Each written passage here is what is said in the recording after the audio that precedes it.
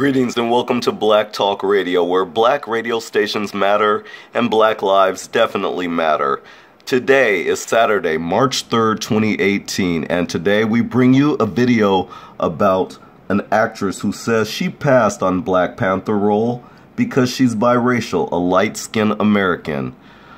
Well, let's go to the story. This actress' name is Amandla Stenberg, and she says she walked away from Black Panther because her skin complexion is lighter than that of the other cast members, and she wanted to give darker-skinned actors a space. Quote, "One of the most challenging things for me to do was to walk away from Black Panther," she told CBC. I got really close, and they were like, "Do you want to continue fighting for this?" And I was like, "This isn't right." She added, "These are all dark-skinned actors playing Africans, and I feel like it would have just been off to see me as a biracial American with a Nigerian accent, just pretending that I'm the same color as everyone else in the movie." She says that was really challenging to make that decision. "But I have no regrets." She continued, "I recognize 100% that there are spaces that I should not take up, and when I do take up a space, it's because I've thought really critically about it, and I've consulted people I really trust, and it feels right." The Everything actress also talked to Essence magazine about dropping out of playing T'Challa's sister, Shuri. Letitia Wright, quote, "I was in the audition process for it. Then I decided to not continue with the process because I thought that it wouldn't be right for me as a biracial light-skinned American to be playing the role," she said. "I don't think visually it would have made sense, and it wasn't appropriate for me to go after that role." Black Panther is one of the only films that we have that has darker skin representation. That's what was so beautiful about it, unquote, she said. Well, so I started reading some of the tweets and some of the comments on the page, and I noticed that the majority of comments were very negative about Amandla Stenberg, saying that she was just trying to grab attention and whatnot.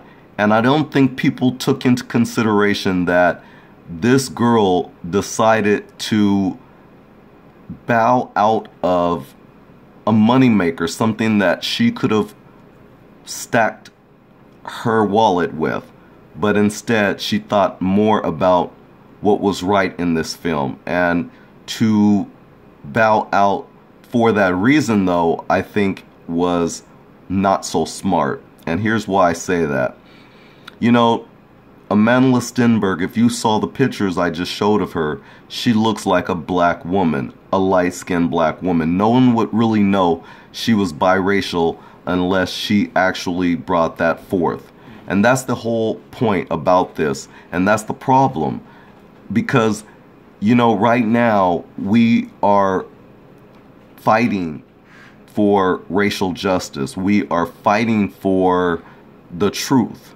And when we talk about ancient history, for instance, white people in particular can't understand how we say that the ancient Egyptians were black. They don't understand that. They don't understand that when they look at the hieroglyphs and the murals, the bas reliefs, that they see, you know, an array of black-skinned people that have different variations of our blackness, just like African Americans do today. We're not all the same color, and that's the whole point. And that's my point about Amandla Stenberg, is I think she overthought this, because sure enough, I don't think that playing T'Challa's sister was a great idea, no, but she could have played any one of the other roles as far as one of the sisters that was fighting, for instance, one of the warriors, you know, going back to ancient Kemet, for instance, ancient Egypt, for instance. Let's talk about that. The ancient Egyptians always portrayed themselves of different color variations. They weren't just all one color. And again, that's the same with black people all over the world, wherever we are at. We're not all just one color. And I think in terms of when we're talking about things, people get that misconstrued. At least it seems that way. But anyways, let me go back to something about the story I wanted to say. And so here we have, it says, some fans understood where she was coming from, writing, Amandla said that she dropped out of the running to play Shuri because it made no sense as a light-skinned biracial American. The kids are truly smarter about this than adults. And kudos to Amandla Stenberg for embracing activism that isn't performative. She truly took a hit in her own wallet to address colorism. However, others weren't so supportive. As you see in this first tweet, someone wrote, maybe it's just me, but I honestly see Amandla Stenberg comments as pretty backhanded. Well, in fact, her comments were not backhanded at all. She was just speaking her truth. But again, I say this to say that I think a lot of biracial people unfortunately get so wrapped up in the fact that they're mixed that they want to be a part of the conversation so bad that they make it an issue each and every time when it's not necessary. Again, when you look at Amandla, she looks like a beautiful, light-skinned black woman, plain and simple.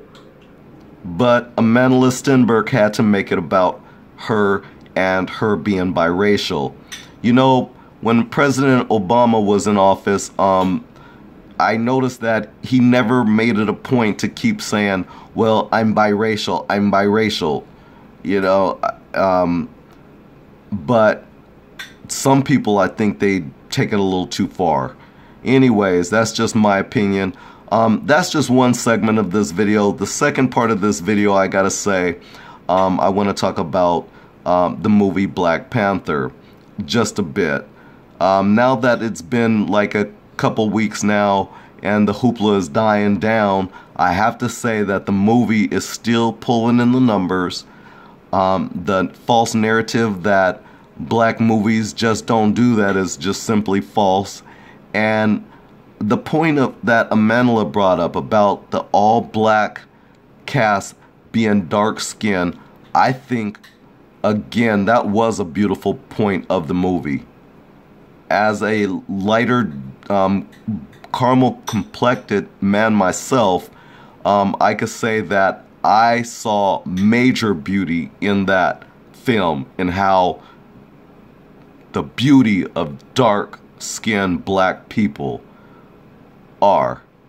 It just goes to show when you put us on film, whatever shade of blackness we come in, we bring a lot to the table. Anyways, that's just my opinion. This is Guru at Black Talk Radio. Thanks a lot for watching. We will see you in the next video. Peace out.